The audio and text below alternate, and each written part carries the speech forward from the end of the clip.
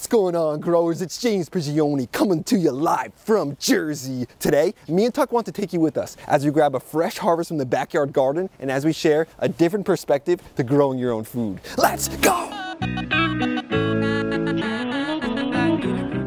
You may be wondering why I'm wearing a suit while harvesting food for my backyard garden, but the goal is to bring a new approach and a new perspective to gardening. I got the inspiration for this video from my hero, Joel Salatin.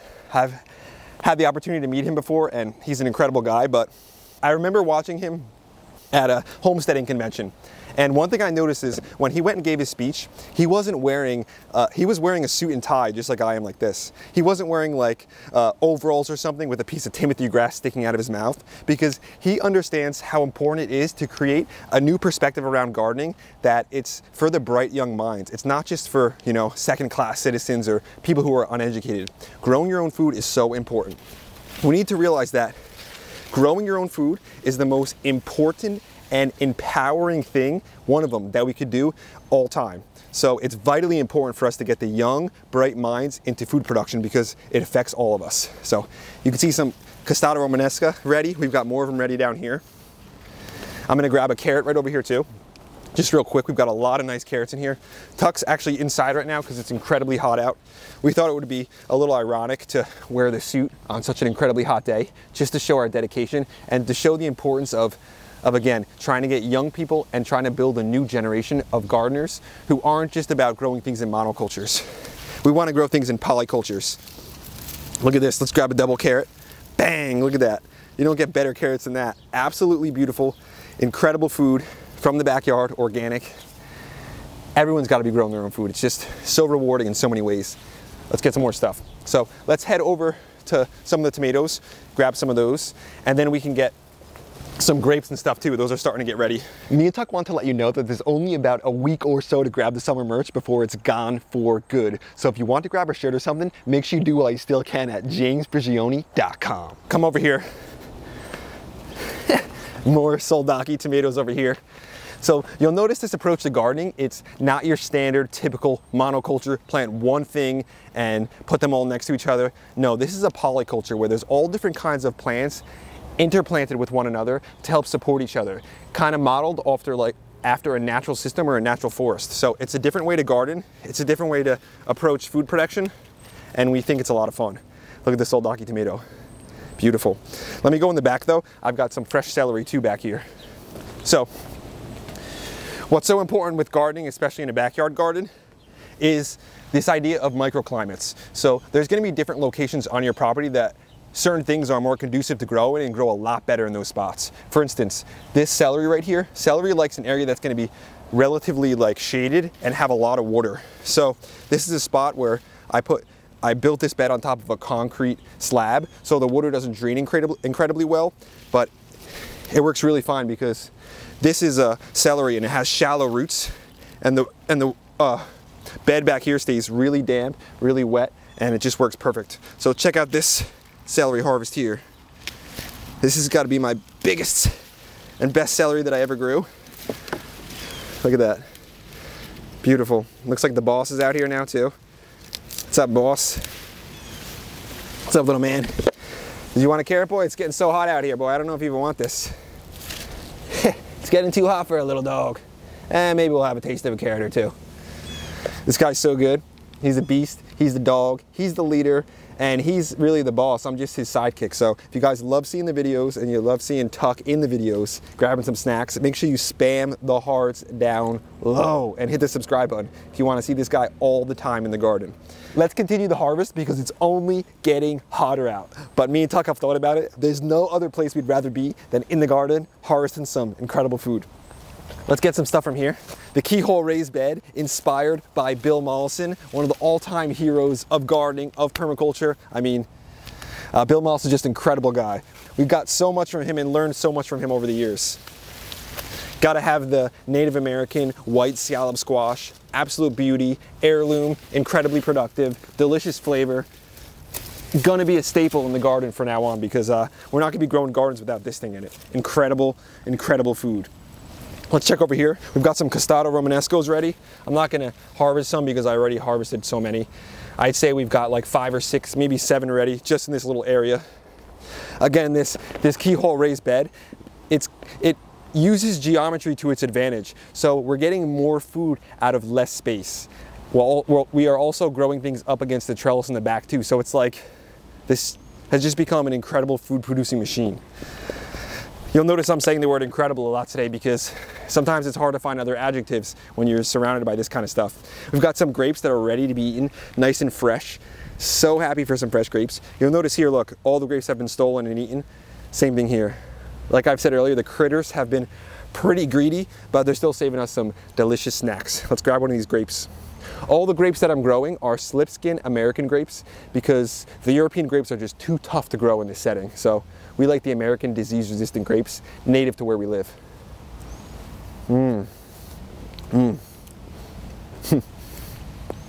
So sweet, so good. Nothing like fresh grapes in the backyard. Bunch of more stuff to grab. Oh my gosh, I didn't even notice. Look at these cucumbers over here, man. I did not even see these. Look, up top here. 1, stuck in a fence. 2, 3, 4, and 1 little spot. And look at this one, it's getting almost as big as Tuck. I've got bigger ones though, I'm telling you. Some of this food is getting out of hand. We'll leave this and continue harvesting. Come this way. I think I've got a Charente melon ready in the back here. These melons, I know that they're getting ready because I walk back here to check on the chickens and it's like I get smacked in the face with this incredible sweet smell. So let's grab one of these back here and see how they taste. I'm gonna get this one over here. It looks like it's nice and ripe. So ideally when they're ripe, you lift them up and they'll fall off the vine, but this one I think is ripe. So let's see if it is. Let's cut into this baby. See what we got here. It's a good size to it. Hopefully it's got a nice color. Oh, I mean, it could have went a tiny bit longer. You can see if we had a little more yellow. That's a good side. It's got a little green over here, but man, this thing looks like it's going to be an absolute winner. I got to taste it. I'm not waiting. Got to taste this thing. It smells so good. Let's see. Get this cut here. Shave a little of this stuff out.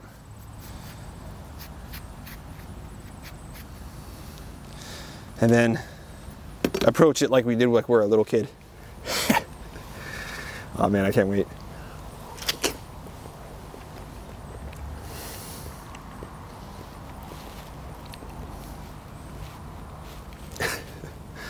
I don't know.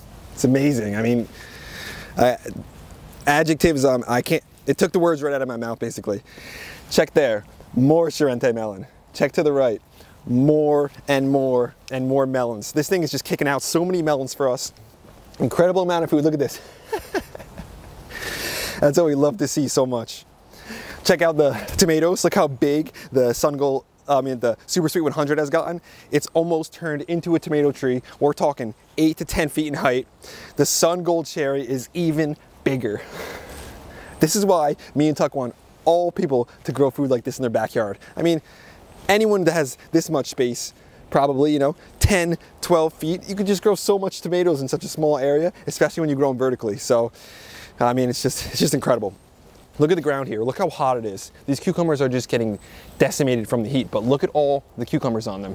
One there, one here, one back here.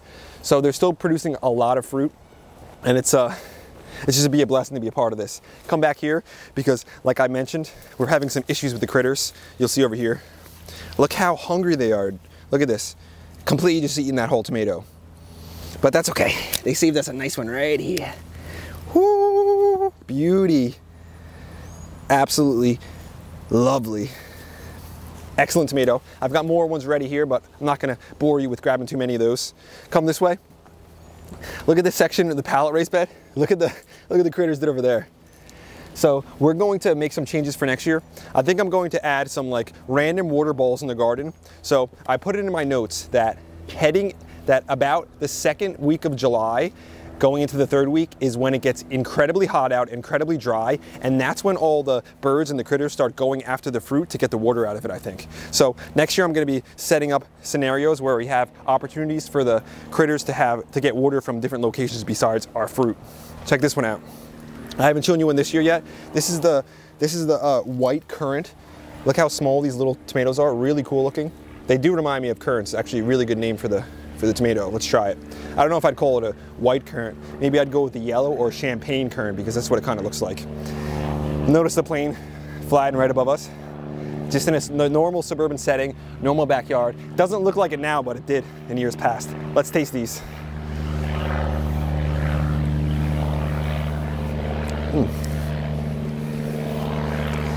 Not the greatest, very tart, not a lot of sweetness, a strong tomato flavor, but this would have to be blended with like a sun gold cherry, I think, to really be good. Check over here. More tomatoes, ripe, ready to be harvested. Some monsters. Another monster. Great production on this one. This is the Ukrainian tomato. But look at that, I didn't even notice.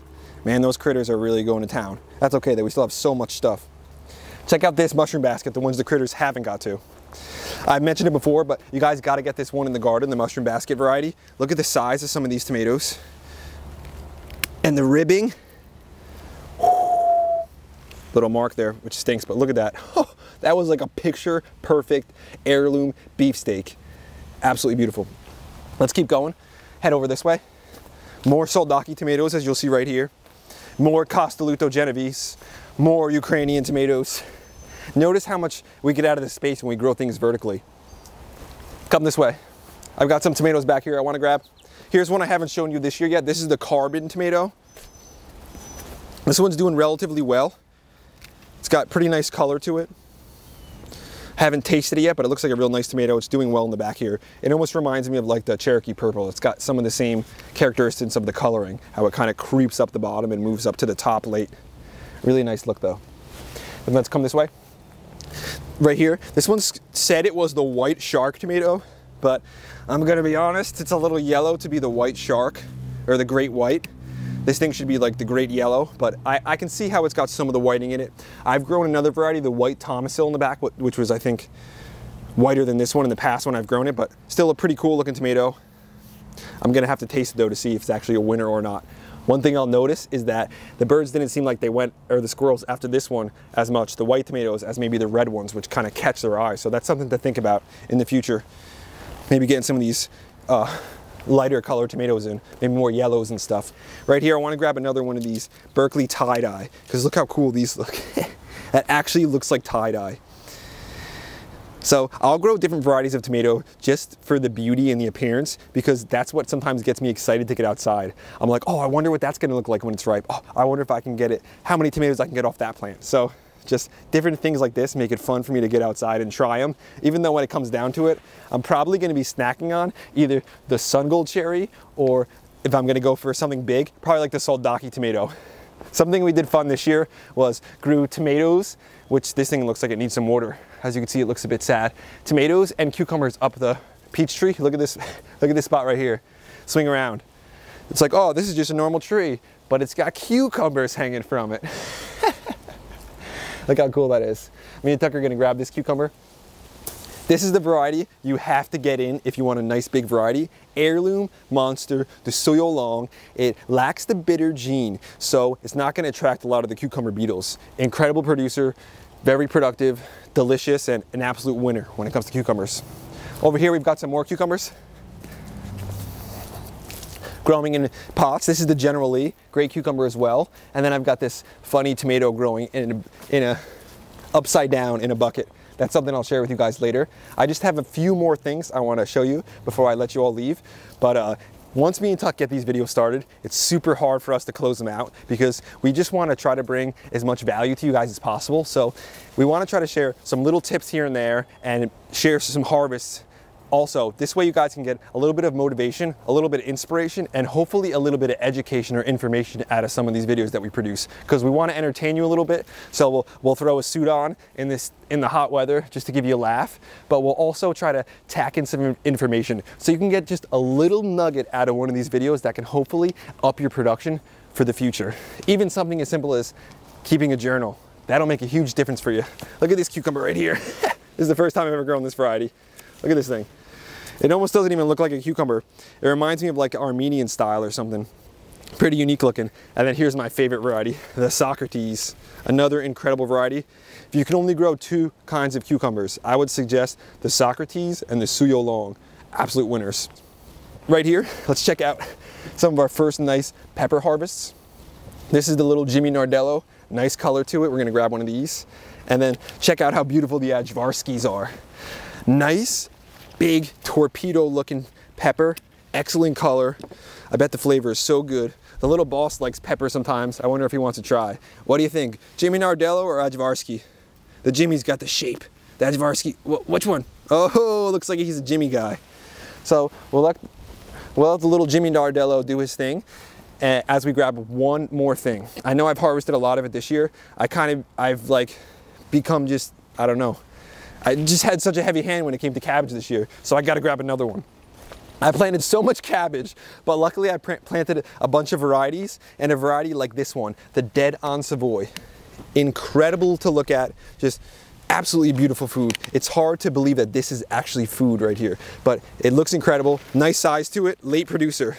So I'm gonna soon be getting my fall cabbage in, and I'll basically have cabbage in the ground harvesting while I'm getting my fall cabbage in. So it's really fun to extend your season as long as you can and be able to be harvesting this stuff. Nothing feels like Christmas morning when you're in the garden more than peeling back the leaves of a massage cabbage plant.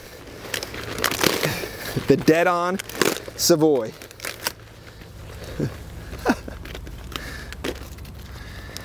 Growing your own food. Let's take away the negative connotations that growing your own food is for like poor people or it's for uneducated people. Let's get to the idea that growing your own food is for people who want to take back control of their lives, for people who want to make the most of the space that they have, and people who want to get in touch with nature and feel like they're really living like a human, getting attached to the food and just getting attached to reality in a sense. So me and Tuck love being out here. We want to encourage everyone. Get out, start a garden, even if it's planting one tree, planting one tomato plant. Sometimes the start of a seed can blossom and grow into a lot more than just one little thing. This is the Williams Pride apple tree. You'll notice I've got a lot of apples on the ground. It's just unfortunate, but the squirrels have just been ravenous this year. They've gone after my apples. I think it's because they just don't have enough water. So we've got some cucumbers right here next to the apples, but you can see they're eating the apples while they're still in the tree. They left like one or two for me up here. I'm gonna grab one. Oh, that thing just snapped right off. Still a decent apple. Look, they're even attacking the ones that were on the tree. I've got another one over here that's ready. So these Williams Pride apples are so incredible because they have great disease resistance and they're such an early producing apple. They're ready in early August like this. You can see some of the sprays and stuff that I have on there, some of the kaolin clay, but look how beautiful it is when you just wipe off some of the spray. Nice, shining, beautiful apple. Let's taste this one and see how it is. Fresh fruit from the backyard. If it wasn't for the squirrels, we'd have a boatload of them, but hey, we still get some fresh fruit. Mmm.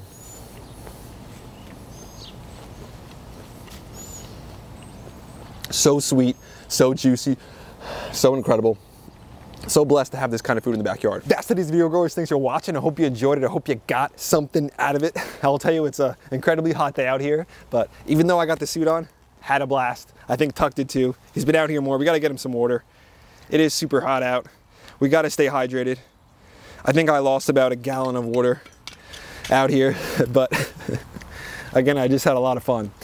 Me and Tuck are always trying to come up with different ideas and different ways to get people growing food. That's really the heart of what we're trying to do. So if we have to throw a suit on and sweat out here, then we'll do that every day, because not only do we need to get it done, because we need to get more people growing food, but we also just end up having a fun time doing it. We're probably a little bit crazy, but hey, I think everyone's just a little bit nuts. And we might have an addiction to growing food, to planting stuff, but I guess it could be worse in the long run. Me and Tuck wanted to thank one of the new channel members, Steve Baker. Thanks for being a part of Team Grow. Thanks for contributing to the channel. Thanks for making all this stuff possible back here. We also want to mention to grab some of the merch at jamesprigioni.com, especially the summer merch. If you want to grab it, there's very limited time, so grab it while you still can. We hope you'll be back with us soon. Me and Tuck, yeah, we just had a great time out here. Tuck and James, we'll be back at you again. We